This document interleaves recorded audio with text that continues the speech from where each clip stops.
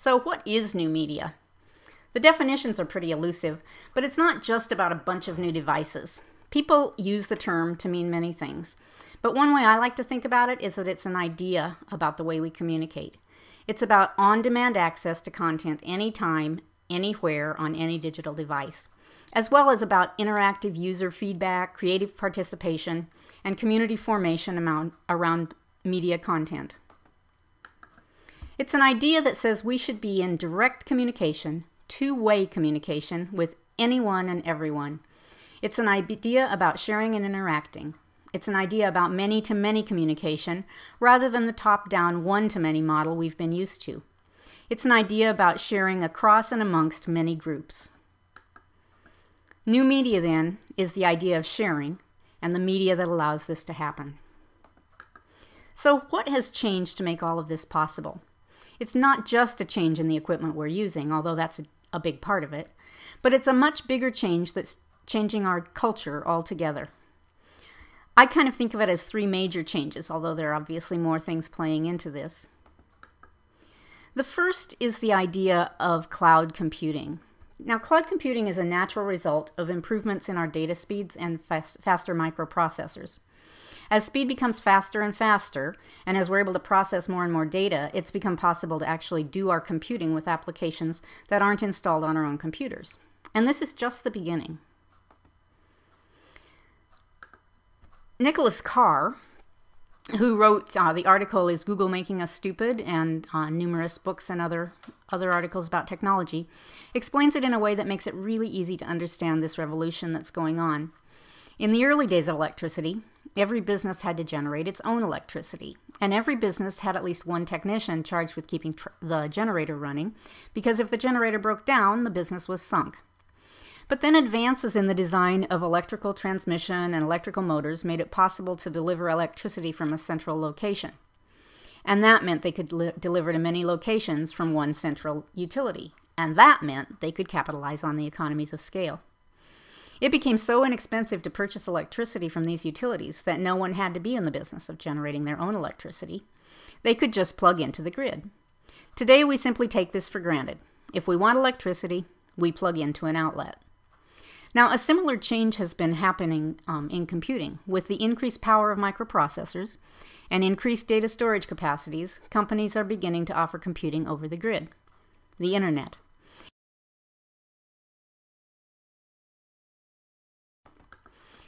We just plug into the grid, the cloud, where everything is stored on computers around the world, and we can access all sorts of information and programs.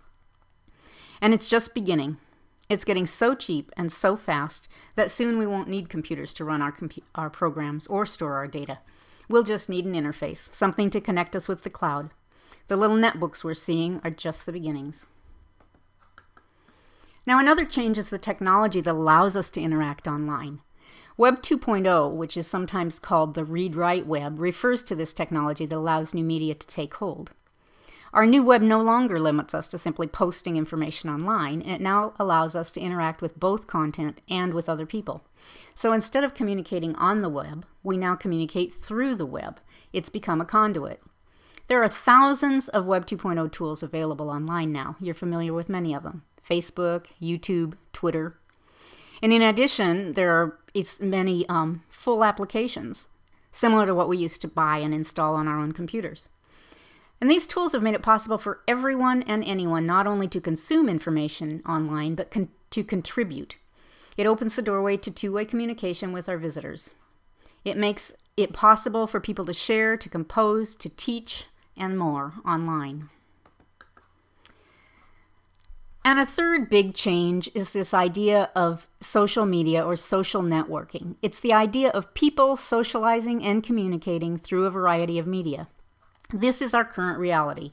Young people today, and more even old people, like me, are communicating, almost exclusively sometimes, through social media of one kind or another. They post status updates and links on Facebook. They share links and catch up on news on Twitter. They post pictures on Flickr, videos on YouTube. They write blogs and websites. They share and share and share. They share links to interesting information. They share videos. They share ideas. They teach one another. Ideas can spread like wildfire. One person posts, 10 friends pass it on, and their 10 friends pass it on again. It's like the old pyramid scheme, only this time it works. That's why videos can go viral and end up with more than 1 million hits the first week after they're posted. If they're interesting, they spread through this vast network at lightning speed.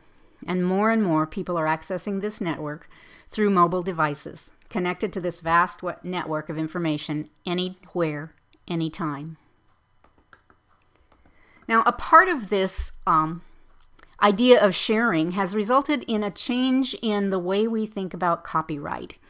And what has happened is something called Creative Commons, which is a new copyleft license aimed at flexible handling of copyright protection for all kinds of creative work. It's part of this whole idea of sharing and collaborating and interacting. As you know, you can't just grab any photo or piece of music and publish it as your own. Any creative work is automatically copyrighted when it's created. Within this copyright protection, it's not legal for us to use anything without written permission. Finding pictures and music through a Google search will bring back all sorts of pictures and music that we cannot use legally. Recently, however, there's been a new movement taking place called Creative Commons, something some people call copyleft. Many artists and musicians have recognized that they want to share their work, and they don't want to have to deal with written permission. So they've attached a Creative Commons license to their work that releases some of their rights. You can recognize Creative Commons licenses when you see some of the symbols here.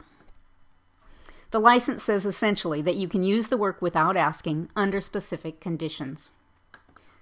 There's different levels of permissions, different Creative Commons licenses. Some of them allow you to remix the work, but only for non-commercial purposes.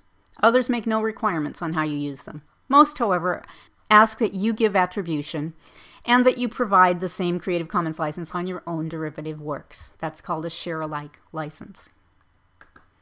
So all of these things are working together. The idea of sharing and collaborating and interacting online. The technology that allows us to do this, both the Web 2.0 software and the devices through which we connect, and the reality that millions of people are already online networking. All of this provides us with new possibilities in the ways we can and should communicate. The environment and the tools make this possible.